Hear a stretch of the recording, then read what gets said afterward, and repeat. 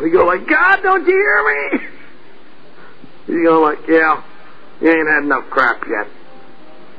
I'm ready to get you. Let them irritate you. Let them get you hurting. The more they do, the madder I'm getting. Let me get really mad. Go read the Old Testament. See how mad I can get? No big deal for me to just tear bodies apart and throw pieces all over. You want me to get upset because they scratched your finger? Let them pour it all out. And then let me chop their head off. I'll just snap their neck off. Throw them on a pile of life. You're mine. Trust me. Trust me. Hey there, welcome. My name is Alonda Carter and I am the Recovering Hunbot. Today we're going to dive into the world of the grandfather of multi-level marketing and top Amway distributor, Dexter Yager. To support my channel, I just ask that you watch this video to the end and give it a thumbs up. If you have time, please leave a comment so that more people have a chance to view the video. And now let's get to the topic at hand.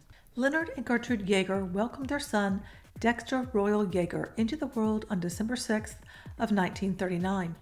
Dexter was born in Fulton, New York. His family moved to Rome, New York when he was young. In 1949, at 6 years old, Dexter sold soda pop. He bought the bottles for 5 cents, then sold them to construction workers for 10 cents.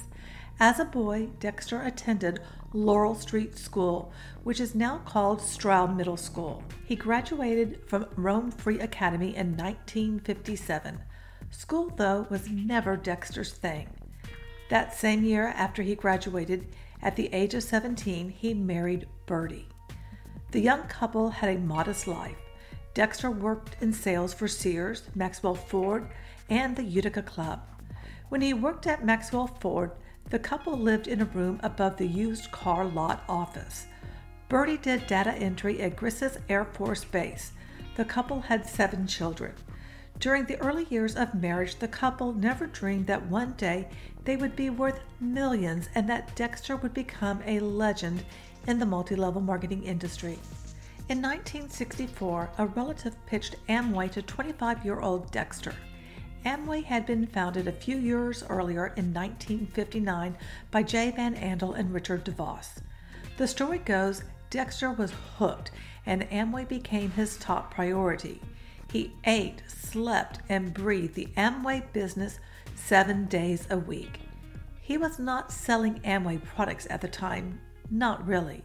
He sold the idea of the plan, aka Amway's blueprint for success.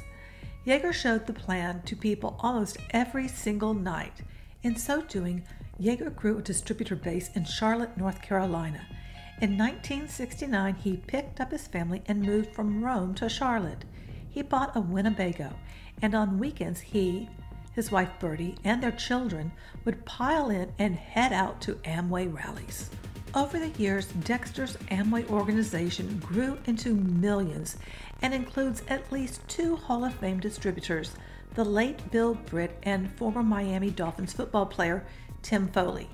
According to the website Business for Home, Yager is the top earner of all time, with lifetime earnings being approximately $460 million. In the early 1970s, Yager is said to have read motivational books and listened to motivational tapes. However, it is rather ironic that for the first 3 years, Yager never read a positive book or listened to a tape.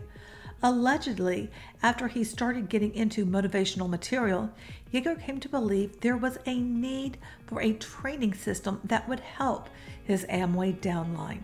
Eventually, Yager began to write his own books and record his speeches. Internet Services was officially founded in 1979. It was originally called Freedom Distribution. Yager was the first Amway distributor who created his own system. Yager's Internet Services was the first Amway Motivational Organization, or AMO. Yager's 365,000 square foot facility is located at 1300 Altura Road, Fort Mill, South Carolina, and includes office and warehouse space. In 2013, there were approximately 50 AMOs. Most were founded by someone who was part of Dexter's downline. Dexter developed tools in the form of educational support materials, which now comprise of books, audio, CDs, videos, DVDs, pamphlets, brochures, periodicals, and websites that are said to be critical to achieve success for Amway's independent business owners or IBOs. Amway adherents believe the various tools are necessary if you are going to succeed as a member of Amway. However, many people who joined Amway and left see it differently. Some claim Yager's system has a psychological impact that keeps people believing success is around the corner, even when whatever results that they have are very poor. People become obsessed with achieving, but themselves have nothing to show for it. You are always missing a critical piece of the success puzzle, and thus you continue to buy the various business support materials. Leaders in Yager's network claim that the motivational material builds confidence in new recruits. Amway distributors are taught to be their own best customer. In other words, buy Amway products. Although Amway may not say there is a minimum sales requirement, uplines may often pressure their downlines to reach certain sales levels because the associated bonuses and rank advancements are tied to what they buy and sell. Over the years, Yager accumulated a fleet of cars, several boats, a jet, several homes, around 540 acres in South Carolina's Mecklenburg and York counties. Additionally, he was involved in a number of real estate ventures. At one point, Yager was involved in a hotel located in Ohio, a bank, a travel agency, a resort, and a chain of shops. It is said that Yager was deeply religious and very open about his Christian beliefs. According to Brig Hart, a former Amway distributor who was part of the Yager downline and sued Amway in 1997, Yager rallies included an optional religious service. Rich DeVos, who was raised in the Protestant Reformed Church, cautioned top Amway distributors from using Amway meetings to profess their faith. So it seems Yager, including these optional religious services, went directly against what DeVos professed. In time, Yager ran a children's Christian camp for his top distributors. He also donated proceeds from an early book to the Praise the Lord Network, also known as the Jim and Tammy Show. Jim and Tammy Faye Baker were televangelists who had a ministry with the Assemblies of God before they joined Pat Robinson's Christian Broadcasting Network. Their TV show ran from 1974 to 1989. The Yagers and Bakers became friends, and Jim became an influential Amway recruiter and promoter. According to the late former Pennsylvania Amway distributor Fred Hartis, a strong faith and belief in God and the principles of our founding fathers is, along with following your dream and supporting your associates, a tenet of the Yager system. The Yager system involves attending business meetings regularly, reading positive books systematically, and listening to instructional tapes. Yager often repeated this mantra: when the dream is big enough, the facts don't count. According to a former member of the Yager group, the dream was defined by the Yager system and their upline, which could not just be freedom or family time. Rather, it had to be tangible so that they could experience what is out there and know why they are working so hard as an Amway distributor. Yager's brand of religion has been called prosperity theology, also known as prosperity gospel. Prosperity gospel is a religious belief that financial blessings and physical well-being are the will of God according to some Protestant Christians. Furthermore, faith, positive speech, and donations to religious causes will increase one's material wealth. Both material and financial success are viewed as a sign of divine favor. The prosperity gospel has its roots in the New Thought movement, which can be traced to a mentalist and mesmerist by the name of Phineas Quinby. He taught that all illnesses were from someone's mistaken beliefs. His most widely known disciple is Mary Eddy Baker, who created the religious denomination Christian Science. The belief system is closely related to the law of attraction. The law of attraction is the belief that positive thoughts bring positive results and negative thoughts create negative outcomes. One of the most popular books in the MLM industry is Think and Grow Rich by Napoleon Hill, which was originally published in 1937. This book is a mainstay in the world of multi-level marketing. Hill examines the power of thought and its connection to the universe. Overall, the message is if you visualize what you want and focus on what you want, then it will be delivered to you. There are many people who have careers that push this belief, including Louise Hay, Jim Rohn, Deepak Chopra, Esther or Abraham Hicks, Bob Proctor, and many lesser-known names, some of which bill themselves as some sort of a coach. For instance, Amanda Frances bills herself as the money manifestation queen. The positive thinking ideology, coupled with the belief that the financial blessings are given to people by God, permeates all MLMs and their so-called leaders like Yager. In 1995, Yager, along with other Amway Diamond distributors, Jim Doran, Bill Britt, Jim Jans, Ron Puryear, Don Wilson, and one of the Amway founders, Richard DeVos, were on the board of directors for Gospel Films. Gospel Films is a nonprofit organization that produces and distributes evangelical films, videos, and software. Billy C. Oley, president of Gospel Films at this time, was an evangelical speaker who served as the White House chaplain to President Ford. It is thought that Zioli was a paid speaker at Amway events. In the United States during the 1970s and 80s, the prosperity gospel spread through evangelical churches, mainly through televangelists including Jim and Tammy Baker, Jimmy Swaggart, and Benny Hinn. Their teachings included that divine healing and prosperity are guaranteed in exchange for monetary donations. When it comes to MLM and these motivational organizations connected to Amway, it can be argued that the payment for various business support materials is the donation, and the intent is to then receive financial gain by continuing to believe success is around the corner. All you have to do is continue to improve your mindset so that you receive financial blessings. In Rich DeVos's book, Compassionate Capitalism, which hinges on the theme of people helping people and rag to riches stories, there are messages of God, free enterprise, family, patriotism, freedom, wealth, and endless opportunity, all which attracted a loyal following of conservative Christians. Over the years, Amway has been involved in many lawsuits and oftentimes reached settlements, thus no courtroom was ever involved. Top distributors have been named in some of these suits, including Dexter Yager.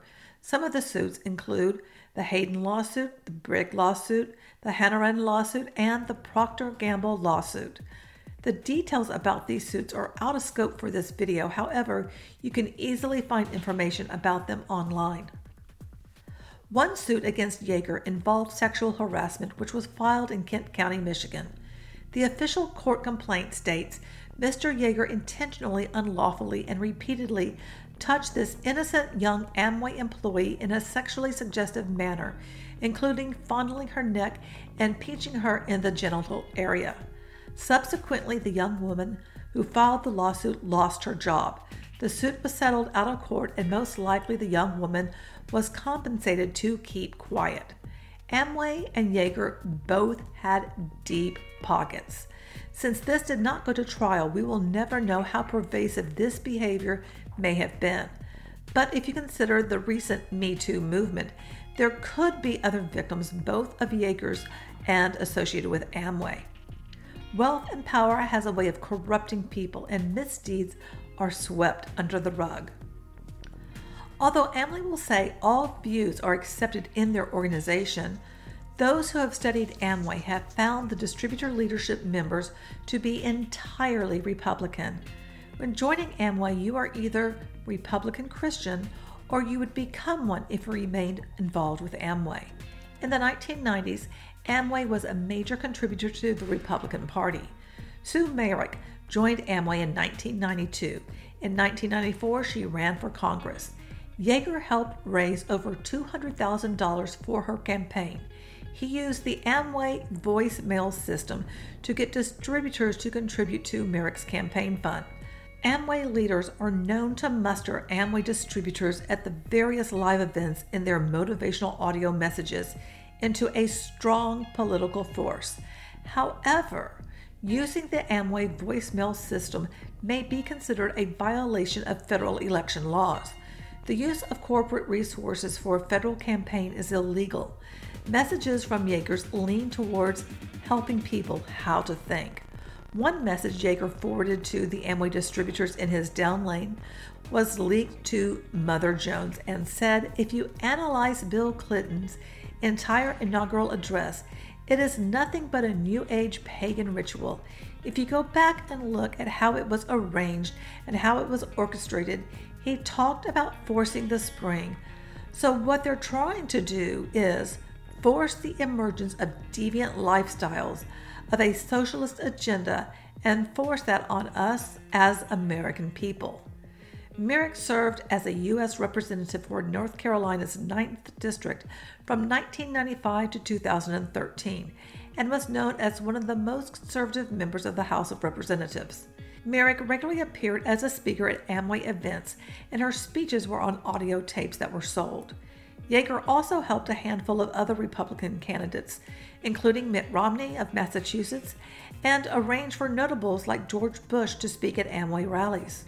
You can find some information about joining the Yager group at ibocity.com. To join the Yager group, you are told to have your IBO number and member registration number, Amway registration date, sponsor's IBO number, valid form of payment including Visa or MasterCard, contact information including your email address and address. To begin the registration process, you need to enter your IBO number and your sponsor's IBO number, and then select your Amway home market. The cost to become a member, though, is not public-facing. Being a member of the Yager group gives you access to events, business support materials, and website services. The key word is access. However, being an active member grants you the ability to purchase business support material, software services, and weekend conferences. The Yager Group's business reference guide, though, does not define what it means to be active. My guess is you need to have paid either your annual or monthly fee. It appears just joining gives you the ability to spend more money to buy their various products, which are supposed to help you have a successful Amway business. It makes me think, if being an Amway distributor is so great, and if Amway provides you with training materials, why do you need an external group and to pay to be part of it? According to the website Merchants of Deception, the Yagers would speak to around 5,000 of Hardis's downline during live seminars. Often Yager spoke well past midnight. Those who join Amway may begin to have an unusual relationship with their upline, so it is said. At least 2 leaders have stated publicly their willingness to die for their upline. Overall, there is an expectation for members to have unquestioning faith and be totally devoted without exception. There is no better example of the fervor in which Yager spoke than the man himself. Here are a few excerpts that illustrate his messaging. I understand what it's like to be Christ and look all around amongst the disciples. Don't be a Judas. Don't be a doubting Thomas. I know what it's like to be Moses. You know, you're going to have to learn to be quick thinkers. You're going to have to tell people, we're going to have things like internet coming out all the time with all this crap. You know, like one guy is loading all this crap on internet. He's got such a hate for Amway and somebody that he wants to destroy it. God does not deal with hate in his heart. So that's not God's man. If you're a Christian, you better understand that. And I'll tell you something. When push comes to shove and I get with that guy in that situation, I can look him right in the eye. And until you can look people in the eye and say, we are right. We love you. You have the right to be stupid. It's your life. I'll hurt over you because I love you. But you're making a decision that will affect you and the future generations of your family. If you leave, you won't be back. My door will be open. Probably your pride will keep you away. Or they'll have spent all your energy. You can't afford this decision. But if you do it, I love you. But if you do it, you're no longer welcome here. I don't let the disloyal come here. If you're going to be a competitor, you have told me you're the materialistic one. I brought you into my family. And now you'd like to come rape my family? I'm not going to let it happen. Remember, you're walking away from all your friends. If they've conned you that well, and I can't convince you otherwise, you don't ever have to say you're sorry. The world will know it. I'm not sorry in the apology way. You leave, you're just sorry. I think you're more guy than that. I know you're more man than that. Don't prove me wrong. I'm not going to beat him up. I'm going to tear his stupid heart out.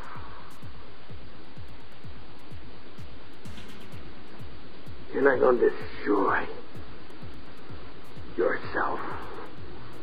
I don't let you commit suicide easy. But if you're going to be damned, it's your choice. I'll love you in your sickness. But when you walk out that door, it's over.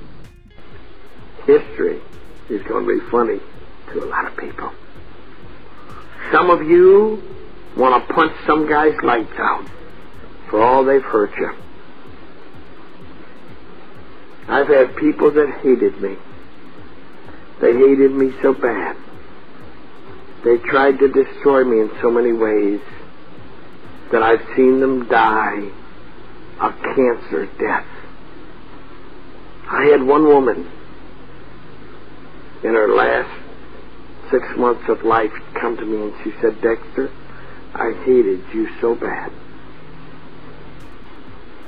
Only to find out when I was dying, you're the one that kept coming to me with love. I hated the wrong person, but I know I'm dying a death because of my hate. It's not your fault, it's mine. I chose not to know you. I chose to destroy you. And I got me by mistake. Well, I prayed and prayed, and Bertie and I prayed for that girl. I've had other people. I want to tell you something. Based upon what I've learned from my life, the ones of us that accept Christ and we carry this banner of Amway and we go with it, we're the Christian soldiers marching as to war. We're the anointed. Read the 91st Psalm. If you do nothing else, you read the 91st Psalm. You'll understand every one of the guys that got up and gave the part of the story he or she did not want to give. We're the Christian soldiers. We're standing under the 91st Psalm. Read that 91st Psalm. I don't care what type Bible you read it in. Read it. You're God's anointed. You're God's anointed. When you're God's anointed, that 91st Psalm applies to you. People will die on the left and they'll die on the right, and you can walk on a snake's head. And you don't do it on purpose, it just happens. And the lion, something got him. I have watched my enemies attack me and lose all they have financially. I've seen neighbors decide to go do me in. We had two couples live next to us. They decided they were going to destroy us. They had made everybody that bought that house that we lived in leave. They were the mayor of the street. They'd driven everybody away. 2 years after they came against us with everything they had, all 4 of them were dead. Dexter Yager passed away on January 6th of 2019 at the age of 79. His survivors include his wife Bertie, their 7 children, 27 grandchildren, 19 great-grandchildren, his brother Richard, and sister Lillian. Although Dexter may be gone, his motivational organization is still going strong.